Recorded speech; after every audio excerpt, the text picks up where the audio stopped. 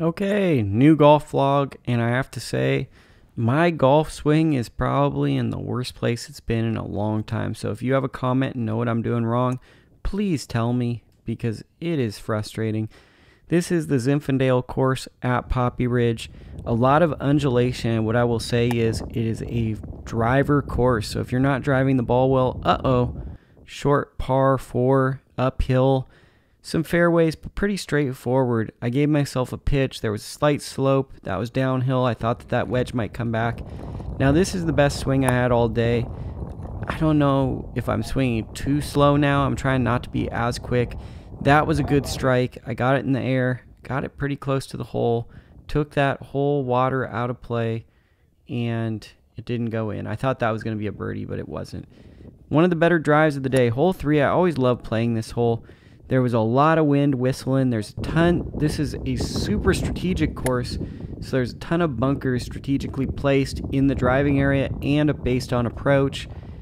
I hit it pretty close to the hole, but you won't see it, and 2-putt par.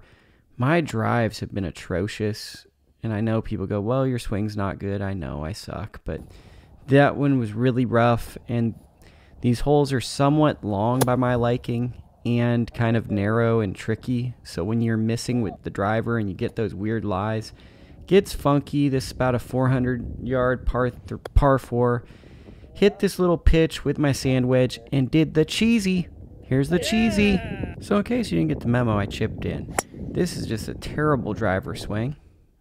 And then this is an even worse, both idea for what I was playing and just idea swing in general.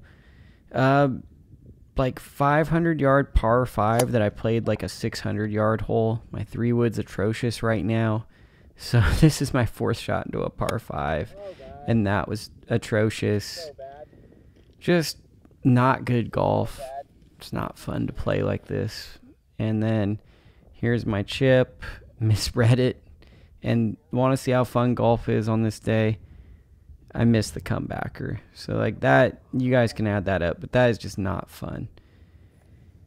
Now this is a downhill par 4, and I actually hit the cart path and got super lucky and hit like a 330-yard drive.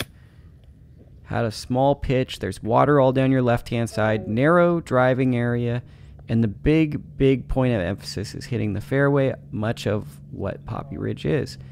Terrible putt, but I'm a terrible golfer. But we rolled the rock, 2-putt par.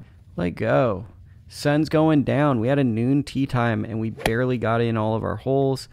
Hit the gap wedge. Couldn't get it over the water because I'm not talented. Hit it into the water. There's me finding my golf ball. Check me out. I'm wearing my Peter Millar pants. Here's my chip. And I got that up and down, so bogue, but certainly does not feel all that awesome. This is probably my best drive of the day, so I hope I can do that more often when I play golf again.